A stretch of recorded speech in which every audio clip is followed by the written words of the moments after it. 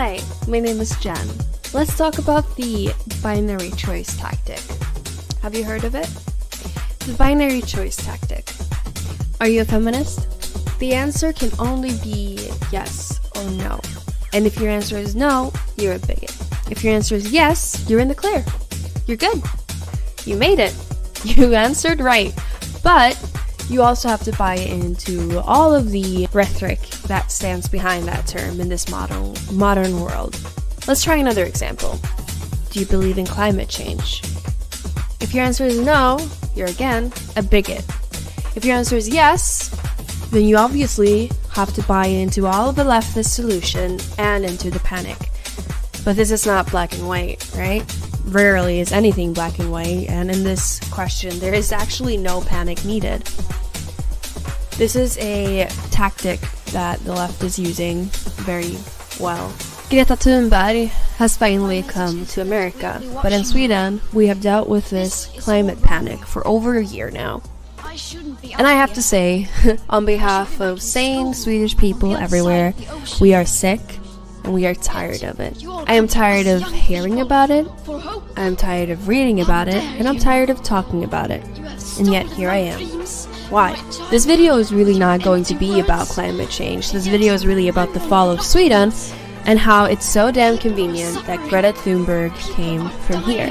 That she is the prophet of panic, all the while Swedish citizens have been told to sit down and shut up for so long.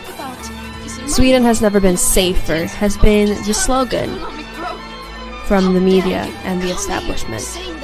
And I am not here to censor myself, I am not here to talk around the issue. It is quite clear to everyone that has been paying attention that our issues stem from mass immigration. It is laughable that our government calls itself feminist while it is quite clear that women and children are the ones who are suffering in the most gruesome ways. I deem rape and suppression of freedom to be the most heinous of crimes that are happening within our borders today. One could say that all of the Swedish government is left-wing. Still, the right-wing, who are really just center Democrat in American standards, are as recently as yesterday got called racists for acknowledging that we can't put the entire suffering population of the globe into Sweden. Sweden seems to want to save the world and burn itself in the process. In the political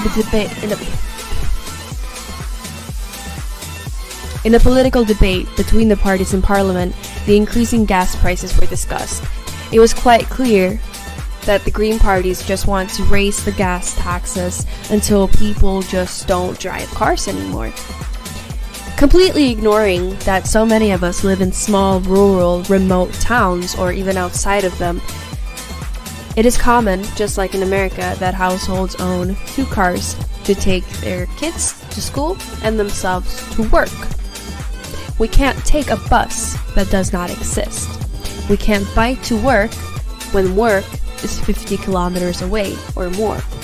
Celebrities condemning air travel while on their private jets. Rich influencers wanting government to take on dictatorship strategies to implement green ideas. Rich politicians condemning plastics while their party hands out plastic ring covers with their logo on it. For the regular Swede, the climate cult is all a bunch of privileged, out-of-touch elitists. I am tired of talking about Greta Thunberg, and I am sure you are too. Many people have said it better than me, and those videos and articles I will link under this video. They put on a good spectacle though, and the strategy worked perfectly. I mean, the media team behind Greta Thunberg, of course. And asking kids to skip school? Fucking brilliant. What a better way to create a believable astroturf. And what a way to make yourself untouchable by making the leader of your movement a child, so that any criticism of the movement itself can be boiled down to child bullying.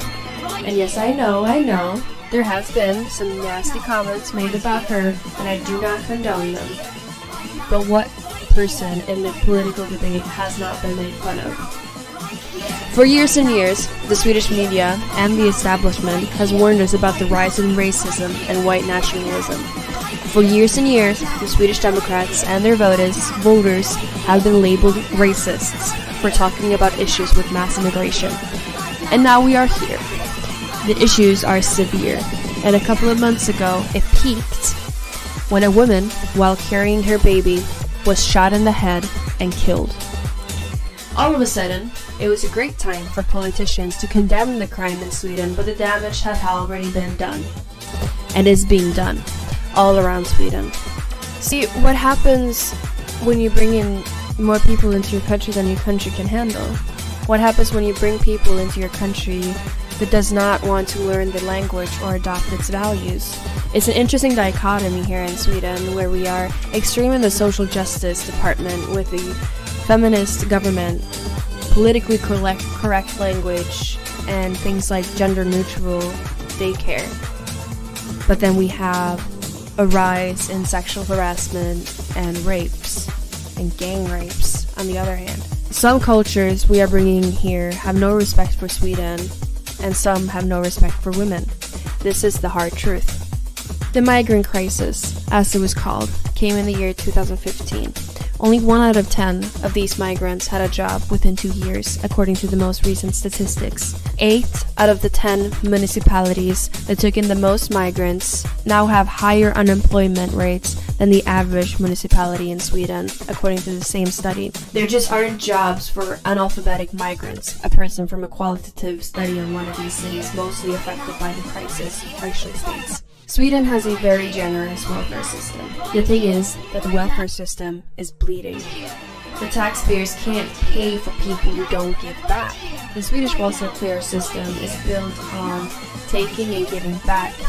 We have high taxes to pay for school, healthcare, elder care, and to be able to help the less fortunate or unemployed to get back on their feet. However, the problem is that many of the people who are coming here are not humble towards the fact that they are getting help from the taxpayers. There are too many people who never get employed. Too many people bring crime, spit in the face of Swedes, and live on the taxpayers' money. Sweden doesn't owe it to the world to save the less fortunate by bringing them here and letting young criminals burn this country down.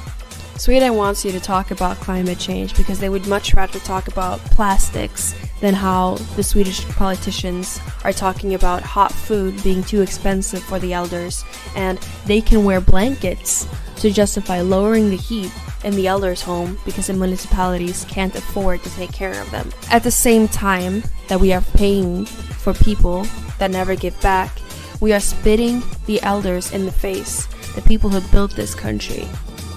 The people who have worked all their lives get worse treatment than the criminals burning cars who keep getting paid by the system. I am of course not insinuating that all immigrants living in Sweden are living on welfare. I think it's stupid to try and misconstrue my argument to petty xenophobia, because it's way too clear that the altruism that we strive for by letting too many people in is having dire consequences. It is not petty racism to talk about it uncensored.